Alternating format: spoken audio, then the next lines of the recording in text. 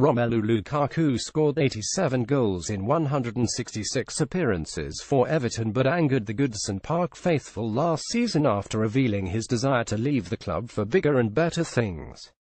The Belgium international felt he needed to leave the Toffees in order to truly flourish, and Manchester United made his dream come true back in July, forking out a cool £75 million for his services.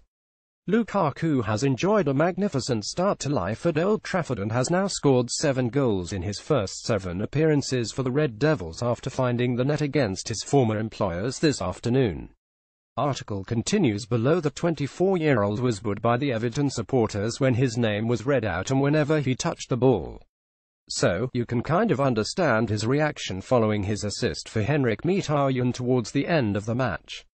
Article continues below. What Lukaku did after Man United scored. When the ball rolled in past Jordan Pickford, Lukaku raised his finger to his lips and shushed the Everton fans in their corner of Old Trafford. Ouch. Watch it here. He then angered Everton fans again minutes later. Angry with his actions, the Everton fans then cheered loudly when his free kick hit the wall.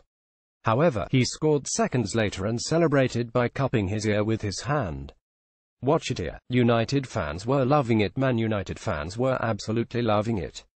Everton fans now hate him. Everton fans, on the other hand, it's safe to say Lukaku can expect a hostile reception when he returns to Goodison later this season.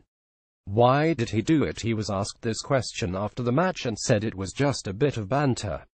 If you say so, Romelu.